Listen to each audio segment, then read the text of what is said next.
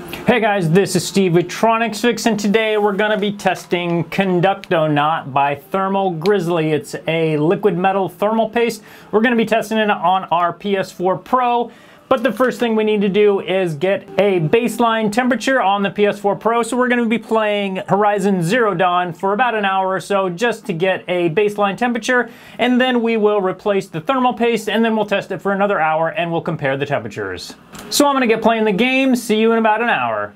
So we've been playing for an hour and 11 minutes or so, and we have a temperature of 131 degrees Fahrenheit and 55 degrees Celsius. So now that we've played for about an hour or so, we're going to disassemble the PS4 Pro, install the liquid metal, and then play again for another hour and see if the temperature is lower. So let's get it taken apart so we can install the new thermal paste.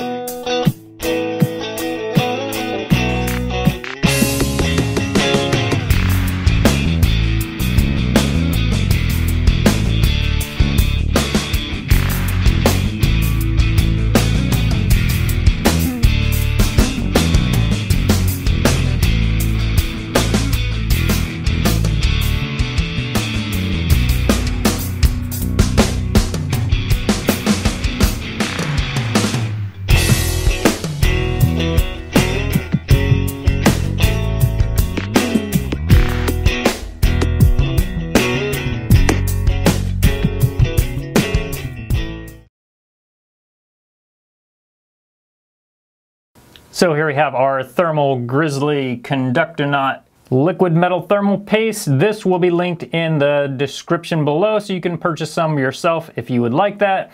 Now we got to take a look at the instructions, make sure we do it to their specification, and then we'll get it put back together.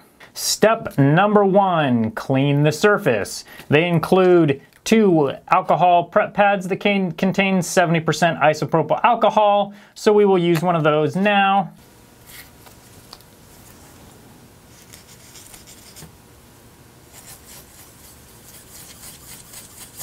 Unless yours is extremely dirty, I see no reason to use both of them, as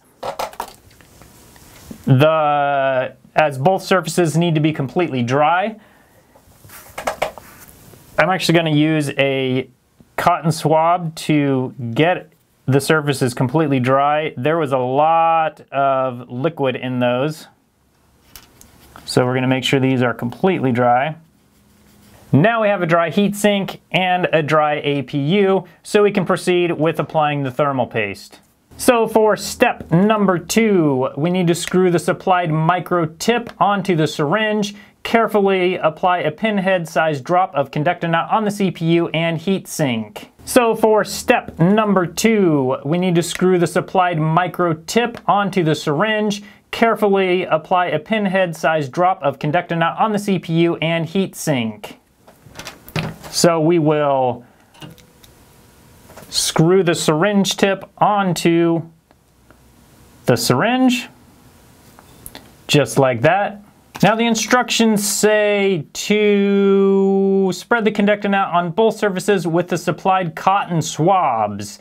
I have no supplied cotton swabs. There was none in the package. You guys saw everything that came out of the package.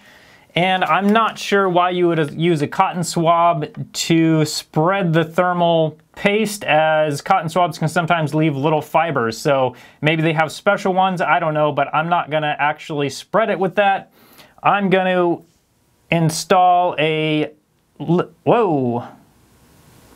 That comes out very quickly. I'm gonna install just a little bit, a little pinhead sized drop on each surface, if I can. Just like that. Now we did get a little bit too much on that part, I would say, so I'm going to unscrew the tip, and then I'm going to screw the other tip on. Now this one has a small hole in it, so theoretically we should be able to suck some of it back up. Let's give it a try. There we go. And I would say that's probably about the right amount, and that's probably about the right amount. Now that being said, this is my first time applying this liquid metal, so don't take my word for some of these things, as this is the first time. I'm just doing what they tell me to do in the instructions. Now we're going to put the cap back on this. So I'm going to use a little plastic pry tool just to spread this out a little bit. This is very awkward to do. I've never used anything like this, as I said, so it's very strange spreading this like this.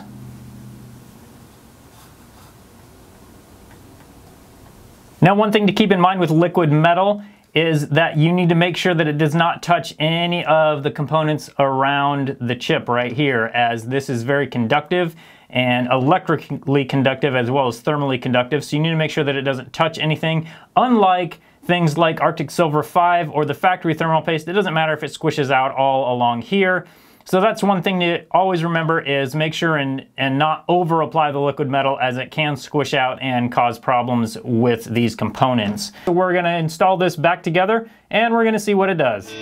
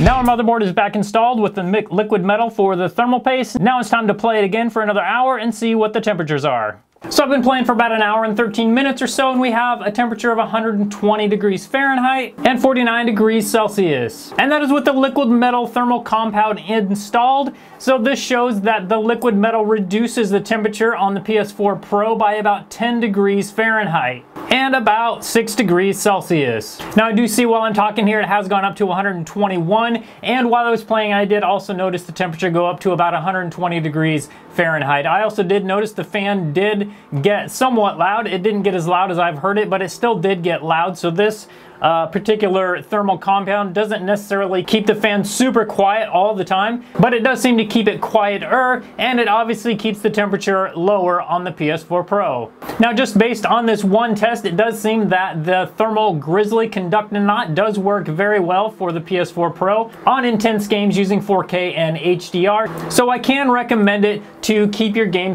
console cooler. Now, please keep in mind that this is just based on one small test for about an hour or so you may see different results over longer periods of time. Theoretically, the liquid metal will stay liquid and will never dry out on your game console and should last the life of the console fairly easily. But that being said, I haven't actually tested it for very long, so I can't say for sure. Thanks for watching this video about the PS4 Pro and liquid metal thermal paste. Once again, if you need to buy this for yourself, you can get that from the link in the description below. I'll be hanging out in the comment section for a bit after this video goes live, so you can ask me any questions you have about it.